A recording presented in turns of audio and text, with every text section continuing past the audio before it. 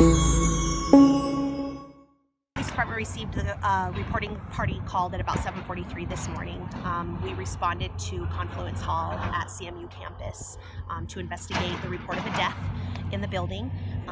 The most important messages that we need to get out right now is that this victim is not believed to be a student, and that there is no ongoing threat to the safety of students or faculty on campus. Those are the most important messages.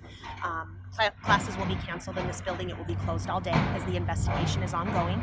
We will absolutely get out more details as they become available. We understand the importance and the community interest, and not just community, but parents that are across the country that have students that go to school here. That is not lost on us. And we will absolutely do our best to gather details and releasable information as quickly as we can and share that. Investigation.